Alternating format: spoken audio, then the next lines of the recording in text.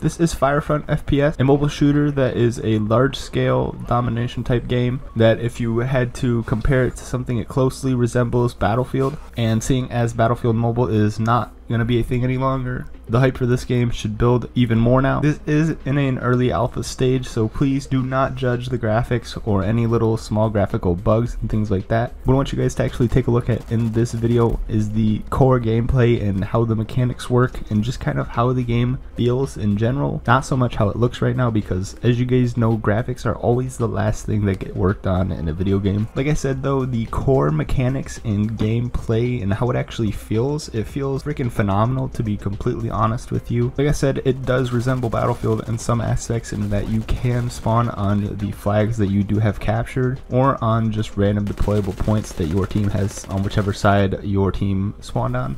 Another thing that is very interesting about this game is their take on verticality. Not many mobile FPSs have taken on vertical, buildings and just stuff like that, at least to this scale. I really think the team is doing a great job. I do believe the dev team is relatively small, and this is the same team that did create Forward Assault, if you guys have ever played that game. Yeah, this is basically a large scale team deathmatch domination type game. It has tanks, it has helicopters. You could honestly say this is sort of like a ground war type game, but in my opinion, I'm going to be comparing it a little bit to Battlefield Mobile because it's the closest game that will come to my mind. I have really high expectations for this game. Like I said, please let me know what your guys' opinions are down in the comment section below. You can actually go and support their Patreon if you guys would like. By doing this, you actually will get access to the alpha, but by any means do not feel like you have to do this. I did do this myself so that I could just help support this game studio because I do want to see them succeed, but like I said, by no means don't feel like you have to do this. There possibly will be a closed or open beta here sooner or later, but yeah, you will get instant access to the alpha if you do their Patreon, so just keep that in mind. Huge shout out to Josh. He is the main dev who is working on this game. I appreciate all that you do for the community and for the creators. I've honestly never seen a dev so active with their community, trying to just work out all the small little nooks and crannies of this game. So yes, I really do appreciate you.